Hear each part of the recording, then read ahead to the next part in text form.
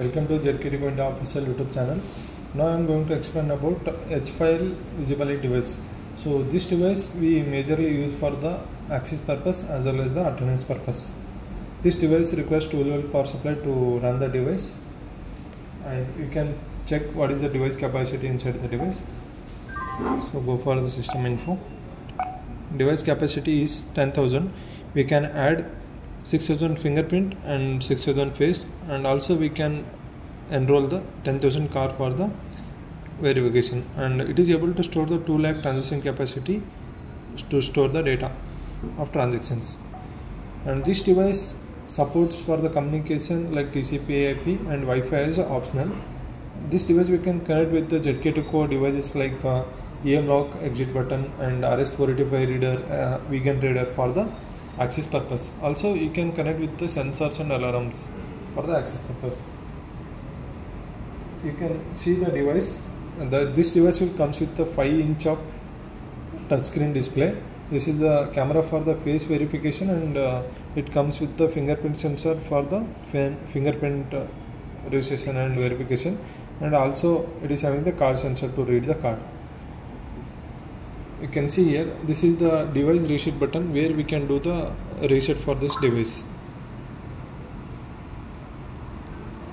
Backside here a lot of ports are there. You can connect accordingly. This port is to connect the 12V power supply for device input purpose, and this is for the vegan purpose. You can connect the vegan reader here, and if you are connecting any RS485 and all, you should go for this port, middle port, and this is for the TCP/IP connection. And you are going for anything like EM lock, exit button, sensors and all, you should connect in this port. So these are the ports we are going to use. Now we will check what all the options are there inside the main menu. First option is user management. Here you can add a new user, you can delete and edit the old user details also. And second option is user role. Here by default 3 user roles are there, so according to that you can change the particular menu options. So for what all you are going to give the access. So this user role you can assign to the employee for the operational purpose. Under the communication, you can check the Ethernet option is there. You can do the setting for the Ethernet cloud server setting and vegan setup. You can do the changes for the in the common. The system info will be getting date and time setting, and access log settings, face setting, fingerprint setting, and device reset also you can do it here. If you want to check the security settings, you can go for security settings also.